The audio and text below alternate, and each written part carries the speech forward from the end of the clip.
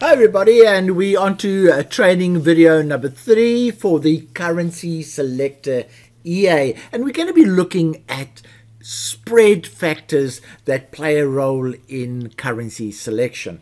Okay, so I've opened up the spread factors table in the currency selector EA, and as you can see, the values are jumping around like crazy, and that is because the spreads on currencies vary tremendously from second to second. But let's have a look at this table at first and see what kind of information is shown. So firstly, again, the daily ATR is shown in this particular column.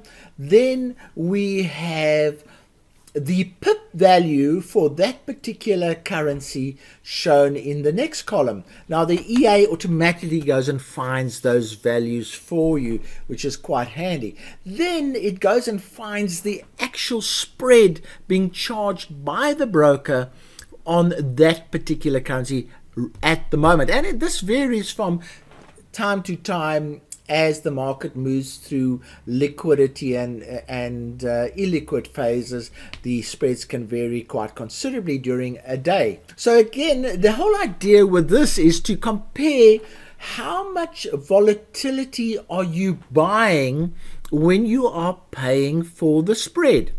And the easiest way to do that is actually to go to the very last column, which says the spread that you're paying is basically the spread in pips times the cost of the spread.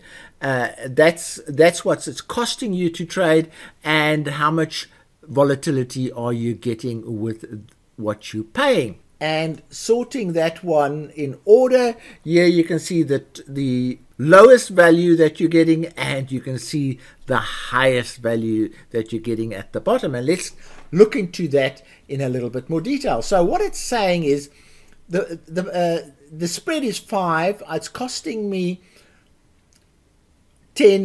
roughly 10 pips, so that's roughly $50, and I'm buying 50 pips of volatility during a day. So it is a very expensive currency, that particular one, because it's costing me roughly, and you'll see this will change, 1. The ratio here is 1. There it goes to 1, and even lower than 1. So it is a very expensive currency to trade. Now, if we go down to the bottom here and we look at the pound Oz, or the yen, it will bounce around a lot there. Let's look at the yen. The yen has volatility of 70 pips, and the pip value is roughly $9. But the broker only charges 0.07 pips for the spread. So the cost is only about $7.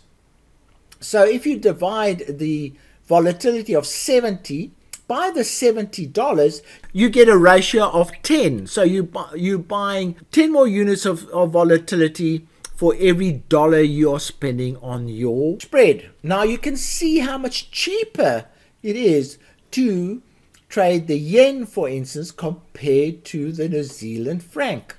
Now these calculations normally shock people because they don't realize how expensive certain currencies are to trade relative to their volatility, and how cheap other currencies are to trade relative to their volatility. So when you have an identical trade that's setting up on two different currencies, one of the first things I would do is come and have a look at how cheap the spread is on the one, how cheap the spread is on the other one. And naturally, the answer is to trade the one with the cheapest spread. Having said that, that's not the only factor that you should take into account when you decide on which currency to trade. It is one of the factors that you need to take into account.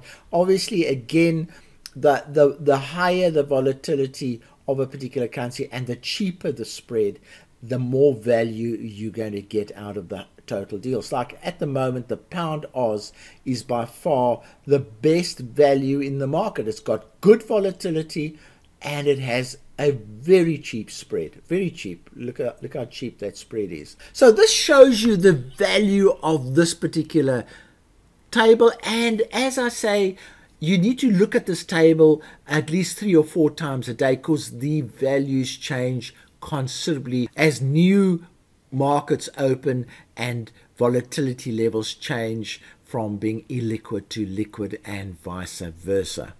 Okay, that's about all for this particular video. We'll move on to the next video using the weekly volatility.